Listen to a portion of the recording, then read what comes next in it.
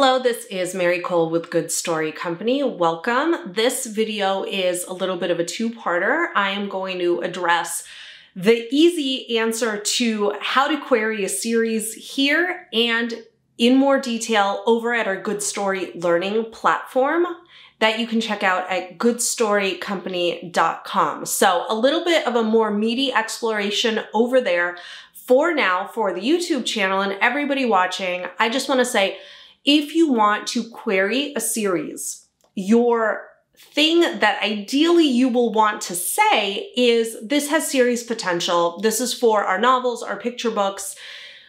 This has series potential, but it resolves. And the reason that I want to plant in your head that you want to approach it that way at the query stage, when you are querying a potential series, is that you don't want to necessarily require a series. And I'll go into a little bit later why that is. You want to come out there and say, for major publishers, for agents, the story resolves for the most part, like maybe 85, 90%. It stands alone. It's going to be satisfying.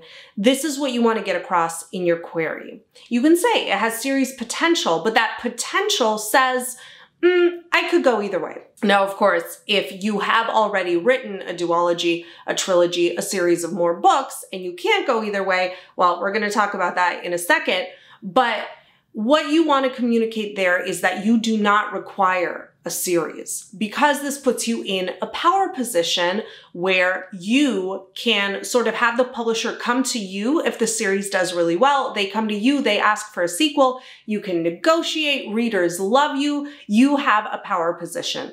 By saying, I require a series to tell this story, you are a debut, you are an unknown. A series requires more of an investment financially and in terms of kind of other overhead manpower from that publisher.